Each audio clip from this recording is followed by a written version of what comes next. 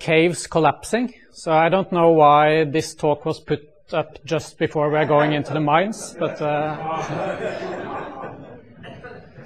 bad timing. Yeah, so I'm sorry about the title. I tried to make a title where there was hype in every word except V and of. So it's a simple story, really. So there's really only one message. So we're used to thinking of the Earth's crust as being solid, and it's not. There are huge bubbles under us, and that's what I'm going to talk about, and especially when these bubbles meet the surface, because what's happening is that when one of these water-filled or air-filled bubbles gets big enough, then the roof will start collapsing. And this material will fall down to the bottom of the cavity. And therefore you get a kind of bubble effect where the bubble is rising, the roof is being removed and the floor is being built up. So this whole cavity moves upwards in the crust.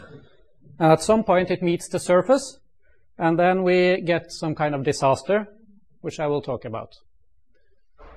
And of course, yeah, this picture, of course, is from a Voyage to the Center of the Earth by Jules Verne. There are a number of small scientific issues with this concept. One of them, why there is light there, for example. But another problem is that when this bubble gets this big, and when it's far down in the crust, then this roof will not be able to support itself. It's too big, unless it's very, very steep sloped. Okay, so when these holes meet the surface, then we get what we call a sinkhole, or a dough line, or a tiankeng. There are many words for it. But these are enormous cavities that hit the surface of the Earth. Yeah, they can be small as well, but they can be very, very big. And it's mainly in limestone terrain, where you have dissolution of limestone at depth. So just a few examples. If you search for sinkhole on Google, as I did here, you will get thousands of spectacular examples. And some of these sinkholes, they can be 700, 800, 900 meters deep with vertical walls. Some of them are actually submarine, like the big blue hole in Belize. And we believe that this formed when the sea level was lower. So they actually formed on land, and now they are drowned by the sea. And when they are water-filled, we call them cenotes, or kenotes, and they are found all over the world, but a lot of them in Mexico, and they were sacred sites for the Mayas in particular. Yeah. And sometimes these bubbles, they hit the surface in populated areas. And there are many examples of it. Guatemala City, in the last few years, they have had 2 big accidents with these sinkholes. This was maybe the most spectacular 2 years ago. This hole is maybe 100 meters deep, and it swallowed a number of buildings, and I think a few cars, and sometimes people fall into this and are killed. This situation is not really limestone dissolving. This is pumice, volcanic material, that is being washed away by groundwater, and especially when you have sewage pipes and water pipes that leak. They can, through the years, they can wash away material, and you can get a collapse like this. Now, one interesting thing here, which is the main point of my talk really, is that it seems that these sinkholes, they attack from rather large depths. It's not that you have a cavity just below the surface and then it collapses. There is a cavity far down which suddenly shoots up. And the question is why that happens. And it's not only on Earth that we have these sinkholes. This is from the moon, where there are lava tubes under the surface. Tunnels, sometimes they have collapsed along the whole tunnel, and then we get what we call a rill, which you can actually see in telescopes from Earth, small telescopes. But this is quite a spectacular example of one of these skylights on the moon. So you have a tunnel going in some direction here, and you have a collapsed dough line like this.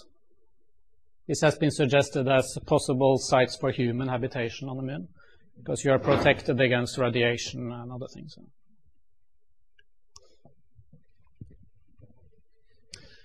And then this one. This is maybe the most spectacular sinkhole in the world. There are bigger ones, but this is probably the most beautiful one. It's the Sótano de las Golondrinas in Mexico. And it's basically a relatively small opening on the surface, maybe less than 50 meters diameter. And then it opens up like a bottle, so it widens out. And I think this scale is slightly off because it's more like 370 meters drop from this edge here and down to the bottom. And then there is an additional couple of 100 meters of shaft down from that again. So this is 747 per scale. So you can put the Eiffel Tower in here, yeah, with good margin. And this is a picture from the inside. So you see this skylight at the top.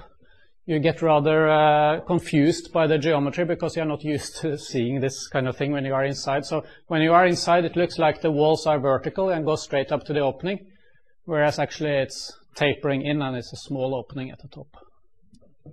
And what's important here is you see this fault going like this.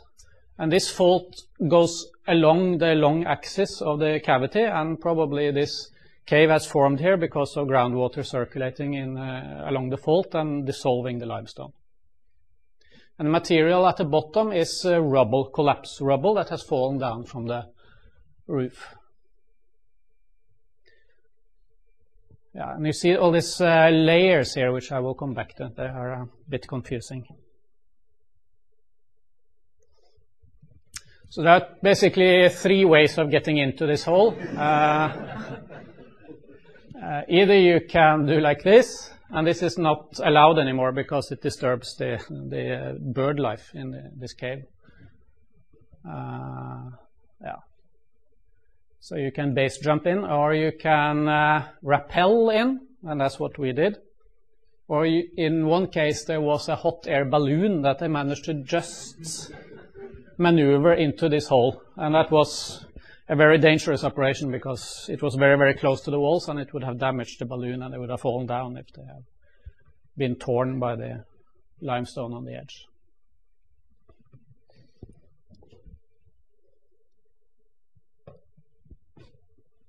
I will not say much about this field work, but it's quite a strange experience. You can imagine rappelling down from the top of the Eiffel Tower. If you have been at the top there, it's quite high up.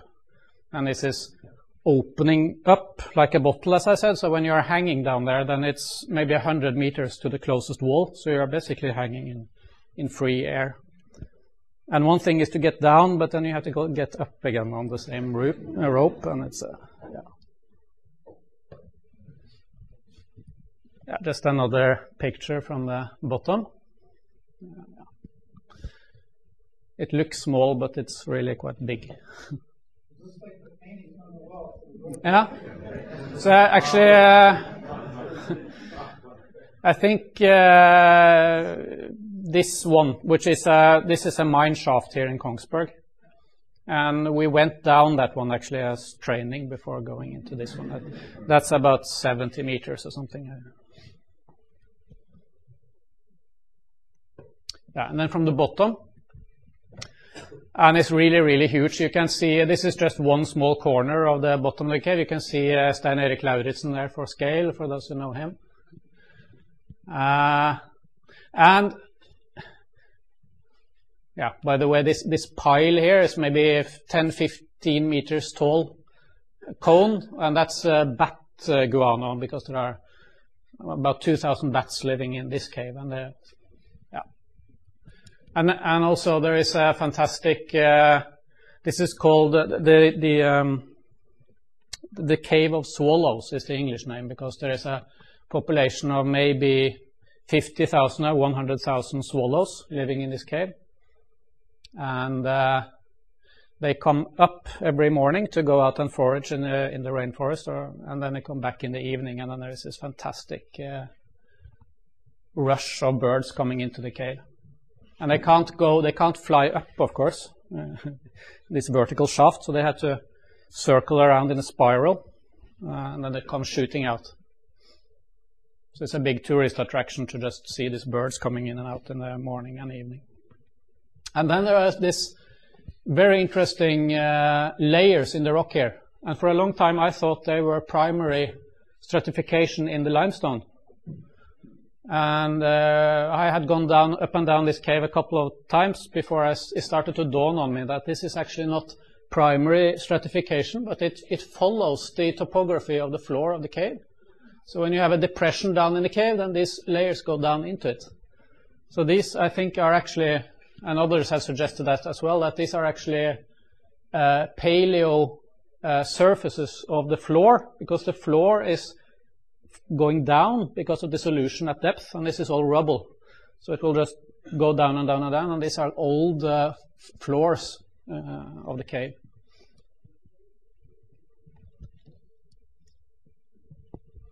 And then a couple of crucial observations on the nature of the rock here. First, it's bedded, and these beds are maybe 1 meter typically thickness. It varies a bit, but we can assume something like that. And it's also jointed. So you can see these cracks going along, these joints. And this combination of the bedding and the jointing means that this rock is basically a grid of limestone blocks. That's rather convenient if you want to model this.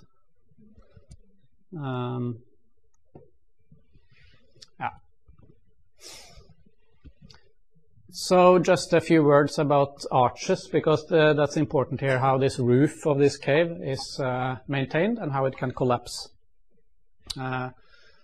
So if you look at the oldest type of arch that was made, called the corbel arch or false arch, you basically just pile bricks on top of each other, and then you just extend these layers in until you get an arch. And if this overlap is too small, then this will break off because of the load from the top. So you have to have rather small steps. So then you typically see that the shape of this arch is triangular, because you have a certain maximum overhang that you can have on each layer before it will collapse. And so this is rather similar to the situation in the Sótano de las Golondrinas. If you think of these bricks as limestone layers, and these lines here as the joints that go vertically.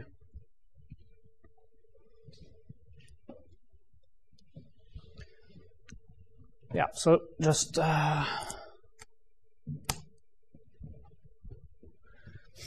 very, very simple rock mechanical model of this then.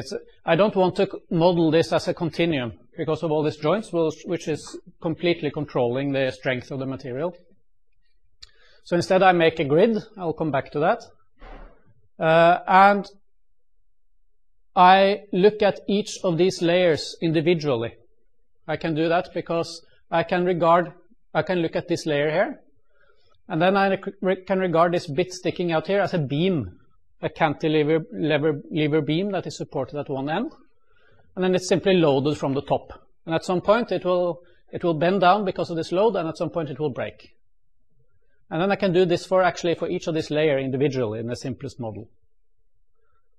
And I start from the bottom and I see if this breaks, and if so, I break it off. And then I look at the next beam above and see if that will break because of the load above, and then I take that away in each time step. So it's just a simple beam model. Yeah. Some of you know this. It's this thin beam approximation. So you assume this is very, very thin compared to the length of the beam. And you make some other simplifying assumptions as well. And then you end up with a simple fourth order differential equation. Yeah, it's not very... One little detail here is that this width of the beam obviously seems to be important. And this is kind of the distance into the wall.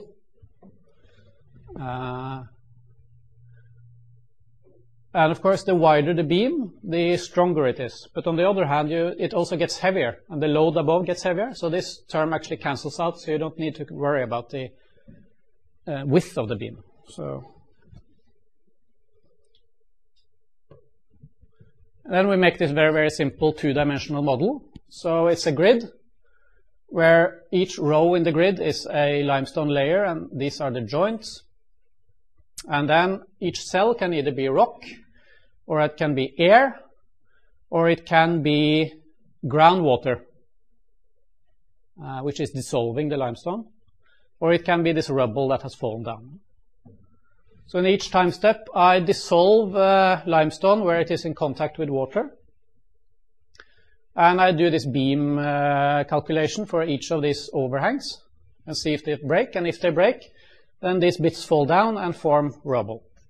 This rubble will usually be dissolved quite quickly. So it's a very simple model. But there is overhang though? I mean, you do have, there are stacks like this, so they're not like shown here. You mean in nature? Yeah, no, yeah. Both. I mean, in the model too. I mean, do you have it, there is some sort of overhang between the... Yeah, this is the overhang, yeah. Oh, okay. This is the overhang. This is air. Okay. But I mean, what's holding the block up above the block? This one, for example. What's holding that up? Yeah. This is a beam that is attached here. Okay, so that's all. Yeah.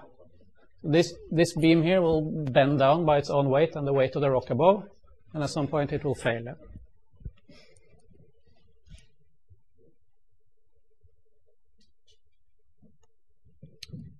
And then it will look like this. So this is 100,000 years, 200,000 years, all the way up to 900,000 years.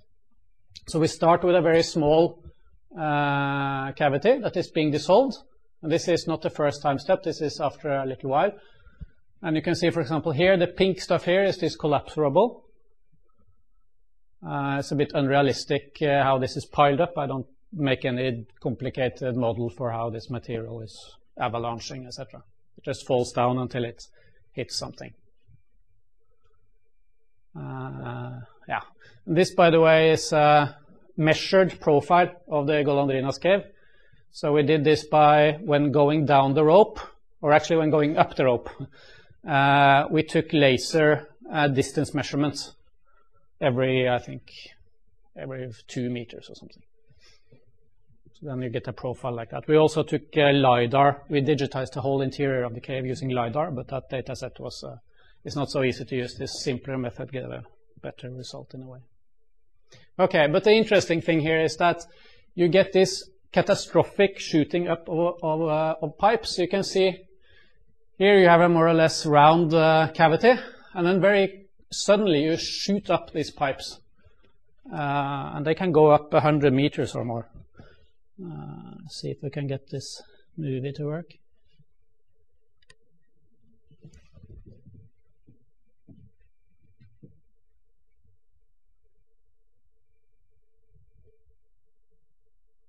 Right? It's very dramatic events. I'm also, the surface is also being eroded or dissolved or whatever. And I don't let it dissolve at the bottom. I say I have some layer there which is not dissolvable. That's just so it doesn't disappear out of the bottom.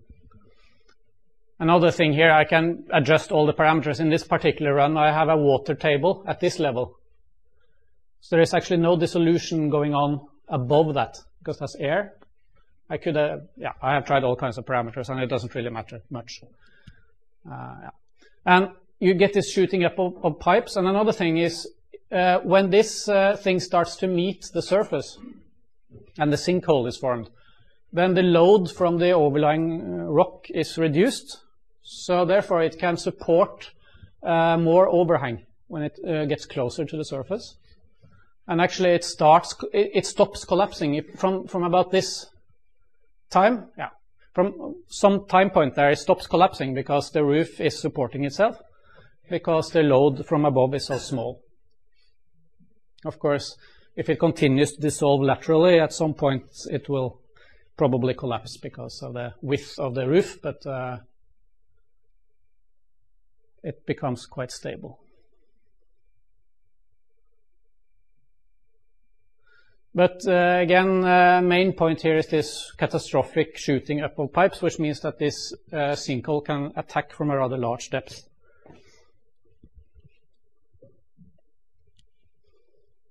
Yeah. So there is this particular geometric situation, which I call the dome of doom,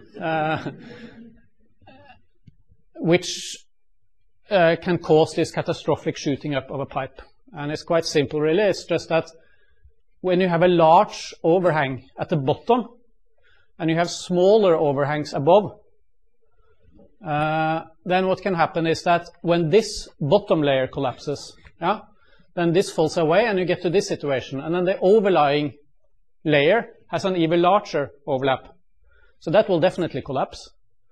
And then the next one will collapse and you will shoot up like this. And it can only be...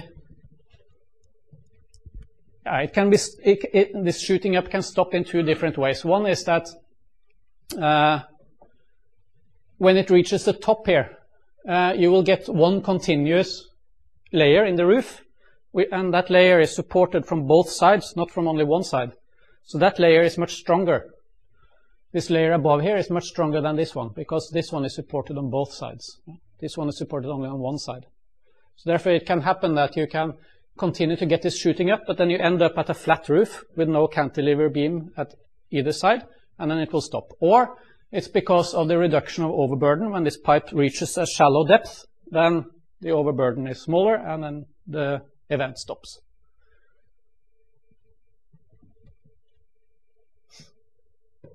So if you just plot from the simulation 100,000 years. So this is 100,000 years, 200,000 years. And this is the magnitude of collapses. So that's simply the number of blocks that fall down in one time step. Then you will see that there is some initial small collapses. And then it starts to become periodic. So you get one collapse every, I don't know, 20,000, 30,000 years. And then it stabilizes, seemingly, until you suddenly get enormous events, which you saw in the movie. And then after that, it stabilizes on a kind of periodic pattern with large collapses, and then you wait 10,000 years and you get a small collapse, and you wait 10,000 years. And it goes like this. So this is something that is actually testable, which we would like to do, to look at the collapse rubble, take cores at the bottom of the cave and see if we see these periodicities. Because there are small streams at the bottom of the cave, and they are laying down sediments. So you actually have a sedimentary record at the bottom of the cave. This is a core like that. So if we can find these periodicities in this core and date material in the core, then we can test this. So this is not like self-organized criticality or something like this. This is a periodic collapse with a certain characteristic time. So just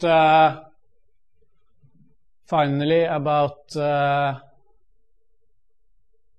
another type of arch, because this was the false arch where you have layers of bricks, for example, lying flat, and you just taper in the opening. But then, of course, people discovered that you can do like this instead, and I wouldn't need to bring this picture because you have it over the door. That's the more smart way of making an arch, because in this case you manage to translate all the forces into compressional forces that are diverted down and out. Yeah? And that's called a voussoir beam, or a true arch. And that is a totally different situation. And then the most stable arch is not triangular, but it's some other shape. And if you don't have any load from the top, Then the most stable arch is a catenary curve, and that has been used in classical architecture. It's been used in cathedrals as well and things like that. This is one of the more spectacular examples. This is very close to a catenary curve.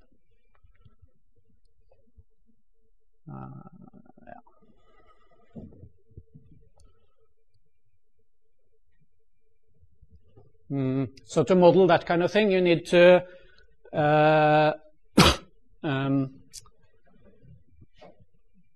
include all these joints and all the contact between blocks.